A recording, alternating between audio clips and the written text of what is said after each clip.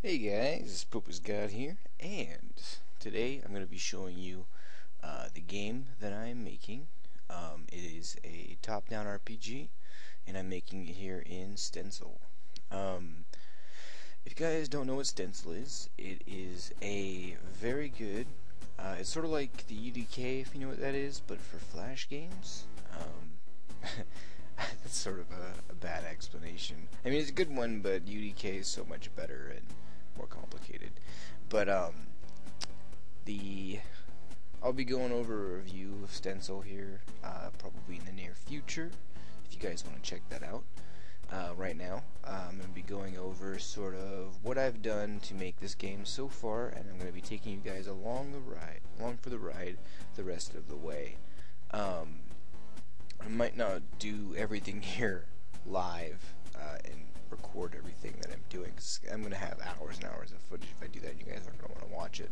So basically what we're going to do is I'm going to go through what I have so far with everything.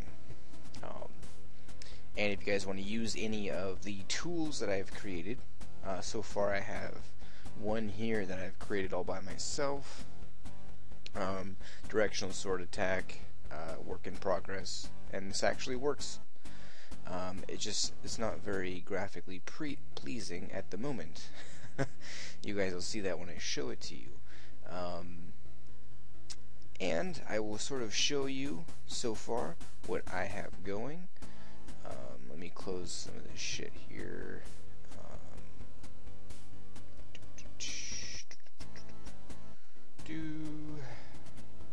This is my actual stuff here on the Forge. If you guys want to take a look at it, that's the actual thing. I've actually uploaded it to the Forge, so you guys can take a look at it as well. The reason I created that, a lot of the stuff I'm going to be taking from the Forge, a lot of the behaviors and stuff like that. I did actually have to go ahead and create that one because there are no melee-based attacking behaviors for your character, or any other, enemy characters or anything like that. Any actor behaviors for melee, especially for the top-down RPG. When it comes down to the top-down RPG, it's very, very much neglected when it comes to the behaviors and everything like that. Sorry if you guys hear the train in the background. I live next to the railroads. So, I'm going to be showing you so far what I have. You guys can actually play this game if you want to, as I'm updating it. I update it pretty regularly, a couple times a day sometimes. So if you guys go here to my website, popusgod.com, most of this shit is just a bunch of crap. But if you click on popusgod.swf, you guys will get this. And this is my game, and it's going to probably look different from the time you guys play it. So this is the character, and you guys may or may not recognize this. Let me turn my headset down 1 second. But this is pretty similar. I haven't really messed around with this too much, but this is the RPG dialogue example, basically, that you get from downloading Stencyl. I did add quite a bit to it, like this house was here, he was here, and the well was here, and I added the pathing and a bunch of flowers in this extra house. But you can go up and talk to this guy if you hit X on your keyboard, and he'll talk to you. I did write up some dialogue for him. And you can go, and this is supposed to be your house. I'm going to add more to that later on. Once I get all of the behaviors and stuff written for everything that I need, you can go into his house, talk to his wife by hitting X again. Blah, blah, blah. Again, you guys, if you want to actually play this a little bit, there isn't a whole lot here yet.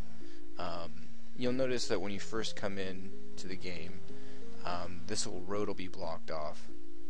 All you have to do is go into the house here and leave, and that's also something that I need to work on, is if you go into the house and then try to leave too quickly, it'll actually break the game, and you'll have to start all the way over. I am going to be having a save feature here in the future as well. So like here, the road is blocked off right when you first start, and you can't go in there. But you go in the house, you can talk to her or whatever, leave the house, come out, and you can go into here. Now this is where I actually have the battle stuff put in. X and Z aren't going to do anything for you. Right now I have it set up for you basically use the arrow keys to walk around, X to talk to people, and then you use WASD or WASD, whichever way you want to call it, to actually do your attack. If you hit D, he's going to attack to the right. If you hit A, he's going to attack to the left, S attack down, and W attack up. Yeah, and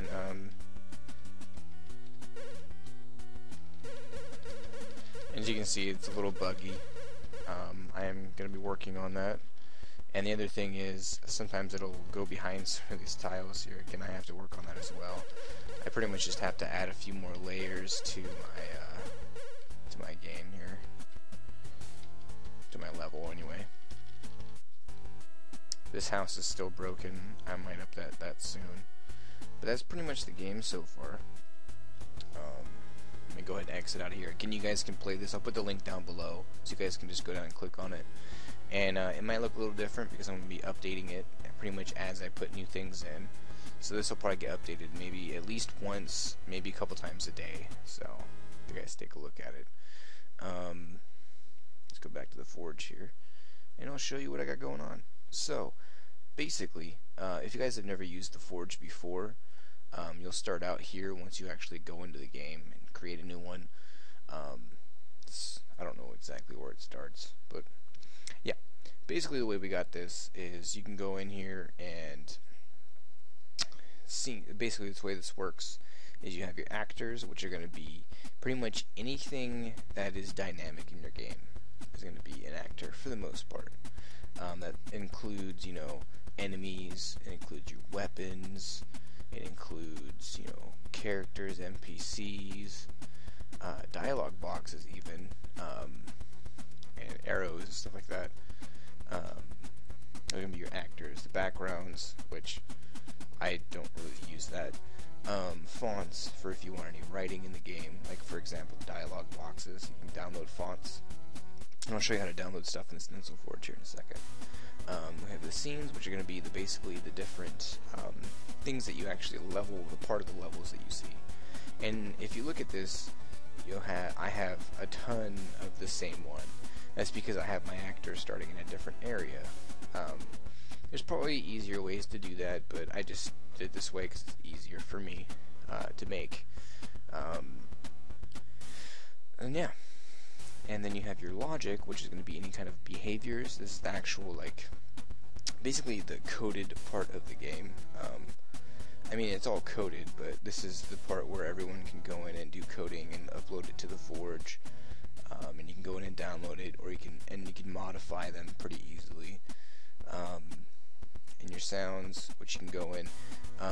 I am going to have a tutorial up soon on how to, or I already have it up, I don't know. On how to actually import sound, your own sound, into the actual game to use it. And of course, I'm going to be showing how to do it 8-bit songs. And it's really, really easy. Your tile sets, which is going to be like the actual parts of the level that you see. Let me go into the scene here, and I'll just open it up and show you. These are your tile parts, and you can, take them and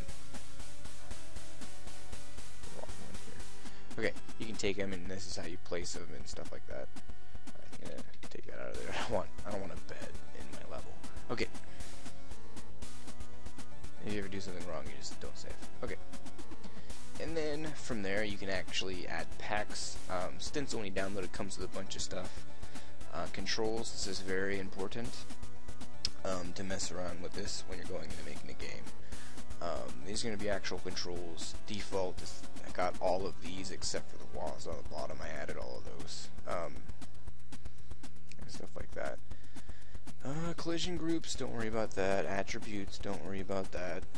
You got your game settings, which is going to be like your title, which I still haven't changed, the size of the game, how zoomed in it is, the logo. I haven't changed any of this stuff.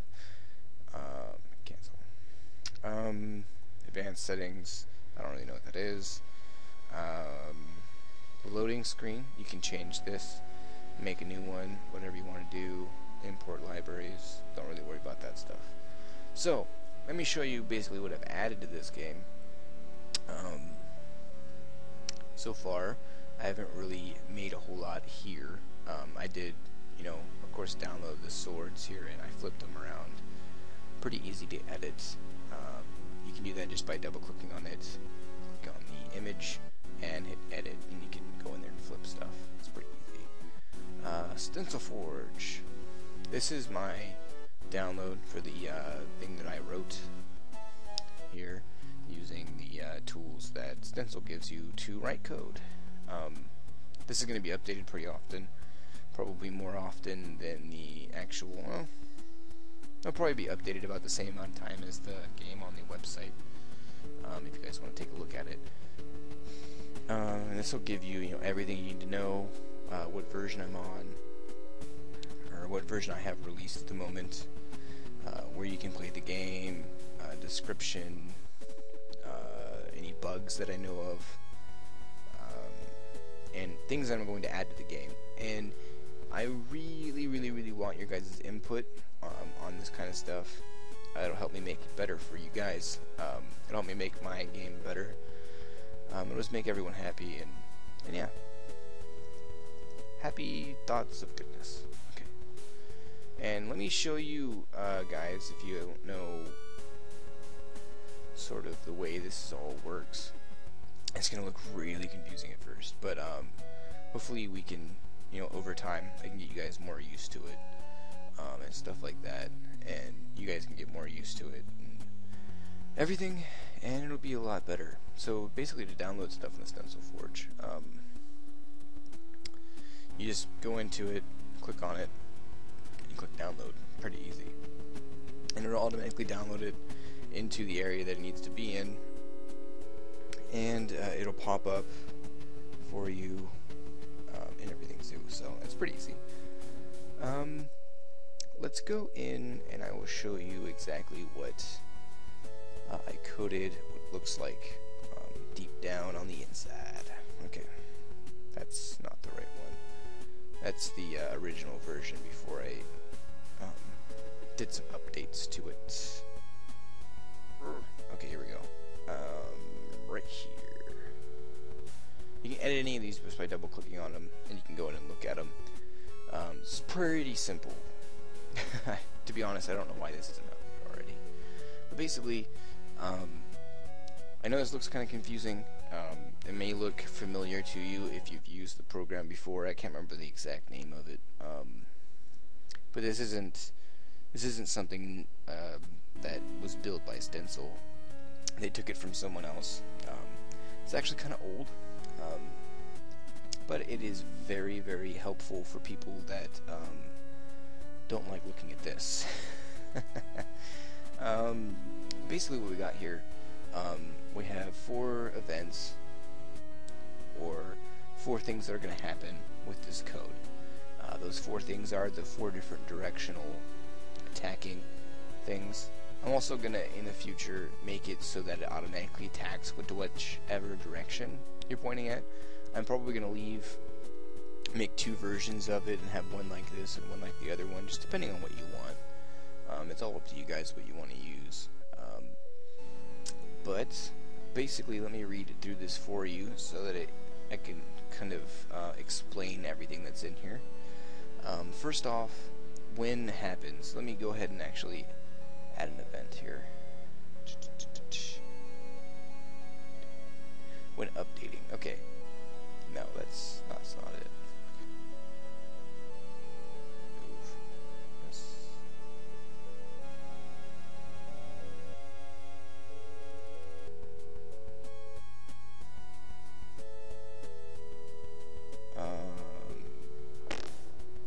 I don't even know where it is.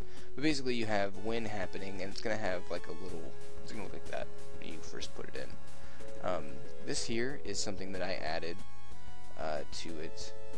Basically, this tells you when this is happening, do all of this code here. Pretty simple. Basically, the game's just going to wait for whatever this is to happen, and then it's going to run all the code underneath it. And to get what this is, if you go, you're going to start out, it's going to look like this. This is your palette. This is what you basically add on stuff with. This is how you throw it away. And then your attributes, which is the stuff that you've made, or stuff that you're going to need, basically. These are all the user inputted stuff, so let me show you exactly what that is. Your actor types. No. This one right here. This is your actor, this is the character, the one that I fight with. Basically, all that stuff that I just showed you on there is going to be all of this stuff, all the stuff that you need to put in, all the variables that you need to put in for the code to work. The sound that you play, for example, is going to be sound to play. And yeah, so trigger up attack, what the fuck is that? Let's go here and copy player, trigger, was it up? I don't remember what it was. Trigger up attack. Okay, trigger up attack, W fire. Okay, that doesn't make any sense either. Basically, what this is this uses, you can't use my code that I wrote without using this behavior as well, do on key press. This one right here actually comes with the action pack. So if you go to Stencyl Forge, just go to home and search for action pack. Not action packle, action pack.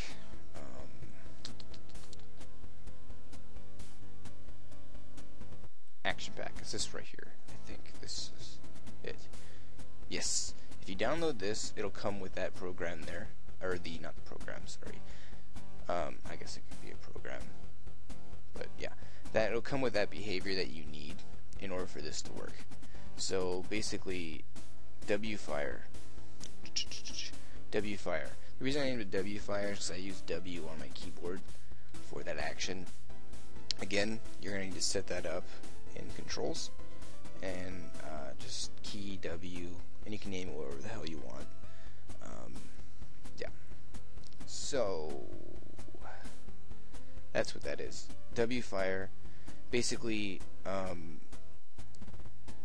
your character is gonna attack upwards in upwards motion or direction every time this command is played. And how you get that command to play is through this. This is action to perform 4. This is the 4th one. That doesn't mean anything. And that just joined up with key number 4. And this is attack up. That's just the name that I gave W on my keyboard. If you look at it, W on my keyboard, attack up. So basically, yeah. Basically what this means is every time I hit W, which is attack up, it's gonna use this command to put this command into the game, which is W fire, and then this my behavior is gonna read whenever that W fire is whenever that W fire command shows up, and then it's going to basically perform that attack in the top direction or upper direction. So that's basically what this is. That was a very long explanation. Alright, and then this here, right here, if blah blah blah reload equals 0. Okay, that doesn't make any sense yet, but basically the reason I did this is joined up with this set reload to 0 and set reload to 1. What this basically does, now The reason I did it this way is because you're not going to attack with multiple swords if you only have one. That doesn't make any sense right now, but if I were to not have this, basically what would happen is you could just spam the attack button, which in whichever direction, it doesn't matter. You could just spam it and it would keep spawning more and more swords into the level, and it wouldn't kill them, or the sword wouldn't disappear as fast as you would be creating them, so you would have multiple swords on top of each other, and you would actually lay them out in a line if you were running really fast or something. So the reason I have this is so that you can't create more than one sword in front of you at a time. And basically, if that doesn't make any sense to you, basically the way this program or this behavior works is it spawns a sword in front of you whenever you're attacking. It's basically the way it works. So, and that just stops it from happening. And then we have create recycled, spawn sword north. So basically what this means is this is actually creating, this is spawning in that sword. And sword north is just the name of which sword. So I have S sword, which is going to be sword south or whatever. This is the actual sword it's putting in. The reason it's called sword north on the other one is because it's it's one of these attributes, and the attributes are things that you created, just like the other thing that I made. So yeah, let's go back. Sword north. So yeah, at X center of self. Okay, that doesn't make any sense either. So what this is, X center of self. Now self is going to be whatever actor is you have this behavior attached to. So self is going to be your character. Self is going to be your character. So X center of your character. So X center, if you guys know anything about like if you were in algebra, you'll understand this pretty quickly. But let me go to open up a scene just to give you an example. Basically, everything on this screen is coordinated with a X, which is your left and right axis, and your Y axis, which is your up and down. And what this is saying is it wants you to spawn that sword right in the center of the character according to the left and right coordinates of that character, and it's going to take 15 away from that, and 15 is the reason I have this at minus 15 is because it doesn't actually spawn it correctly. It uses the this is actually the very top left corner, I believe, very top left corner of what it spawned, and then it spawns it in that section. So it's a little off of what you think it would be. It doesn't, the coordinates is according to the top left corner of an object that you're spawning in, rather than the center of that object. So that's why it's at negative 15, just to bring it in a little bit so that it's not like way off to the side of the character. And this is pretty much the same thing. It's the center of the y-axis of your character. So it's going to be, so if you were to have the center of the x and the center of the y, it would be directly in the center of the character. And then these just modify how far, this one is how far up and down, and this one's how far left and right. And this one here, at back, there's three options: at back, at middle, at front. What this basically is, if you select back, it's going to spawn it behind the character. So for example, I'm facing forward, and if I'm holding a sword, it's going to be between, okay, let's say I'm the character and I'm attacking north, or attacking up.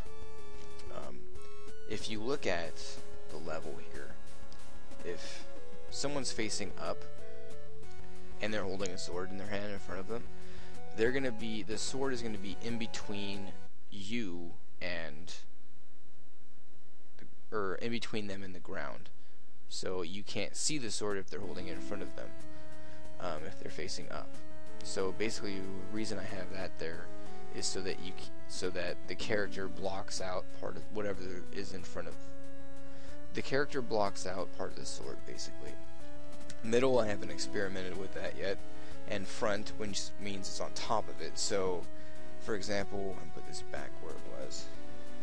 For example, for down, if you're face down, just like in the picture here, the sword is going to be in front of the character, so you want it set to front so that the sword spawns in front of the character. It's pretty easy. Animation, attack S for self. Okay, let me explain that one next. Attack S is another attribute that I made, and that just lets the user input the animation for your character, which is basically this animation exactly here, because this is him attacking down, because I just went to the other one. So basically I just set it to, let me open this up. Okay, these are the animations. This is the character facing down. So if he's attacking down, you're going to want him to face down, because if he was like facing up or something and he was attacking down, he'd be like attacking behind him, and it wouldn't make very much sense. That's basically what that does, is it tells the game which direction they're going to be facing or what animation they should use. Then I have set reload to 1, and this basically stops you from, because I have if reload equals 0 and now the reload is equal to 1, I can't use this attack again until the reload is set back to 0, which is down here, and I'll get to that later. Point last created actor towards direction of self in degrees. What the hell does that mean? Basically what that means is, how do I explain that?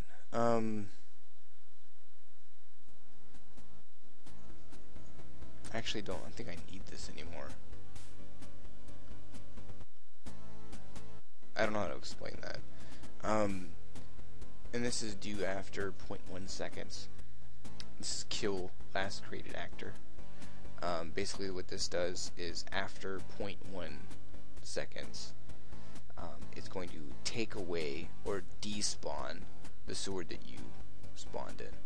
And then after 0.2 seconds, it's going to set reload to 0 so I can use this again. So basically what this is going to be is you're going to swing, and then you're going to stop swinging, and it's going to take you 0.1 second to basically get in a position where you can swing again.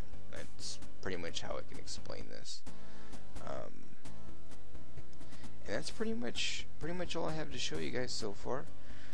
The rest of these videos aren't going to be as long, of course, because they're just going to be updates. And so far, I've probably worked on this a total of maybe around, I'd like to say 6 hours or so, just because I had to go through, and I don't actually know Flash code or action scripting, so I had to kind of go in there and learn a little bit just to see how to put that together correctly, and then I went in and wrote it. That's why I've spent so much time on it. The level creation probably took me maybe a half hour altogether, maybe a little longer. I did have some problems. The collision in this game engine that Stencyl uses isn't the best.